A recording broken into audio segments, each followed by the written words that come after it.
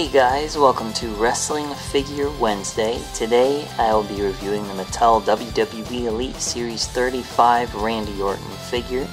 Now this is Randy's latest Elite figure, and they gave him buff arms, which is awesome, and finally a different color tight, which is really cool.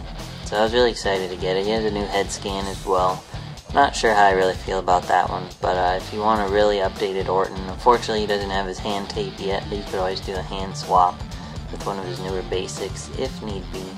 I recommend picking up this one, and you can get them on ringsidecollectibles.com, amazon.com, Target, Walmart, Toys R Us. This set hit everywhere.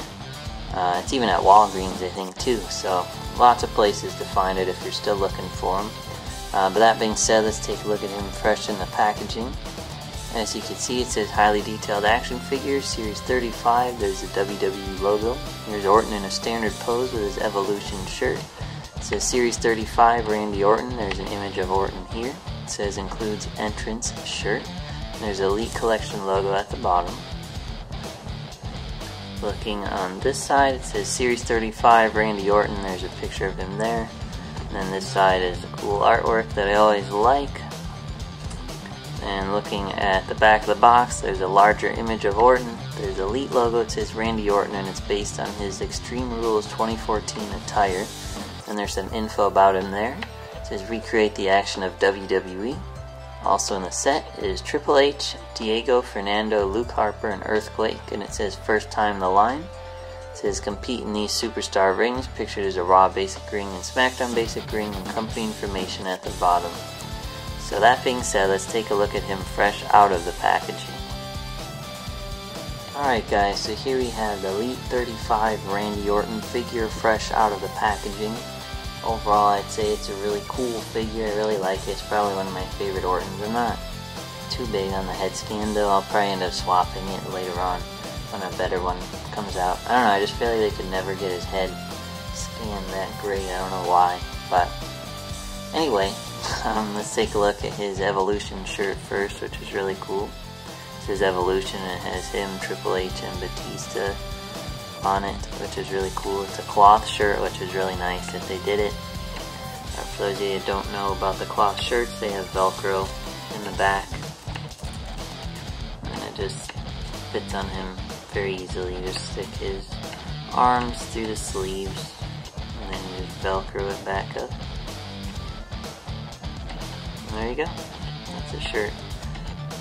You can see a picture of him in it at the end of the review, but I didn't want to do it yet. But anyway, here's his latest head scan with a little cheesy smile.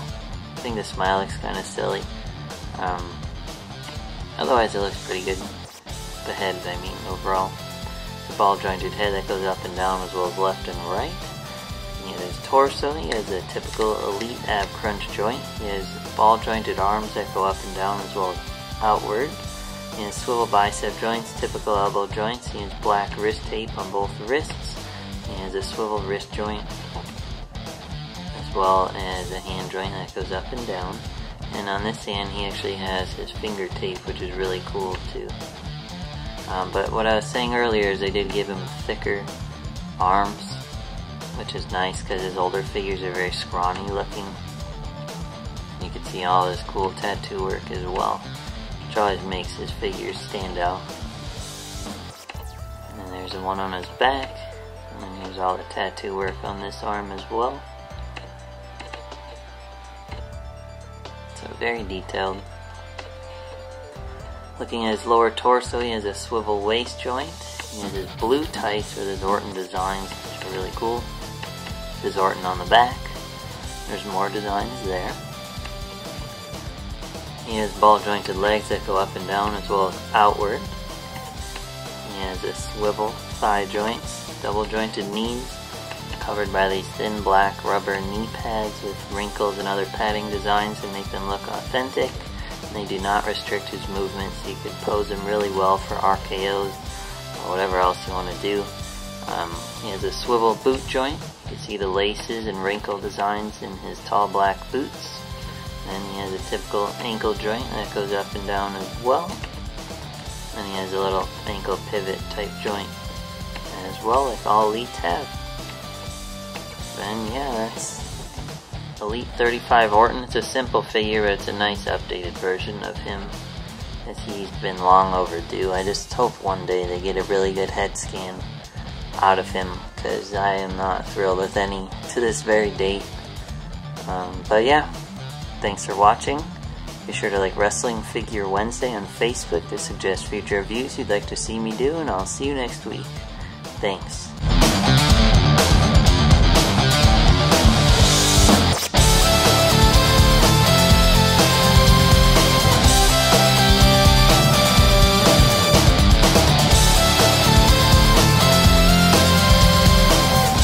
Like this video? Be sure to like, comment, and subscribe for more.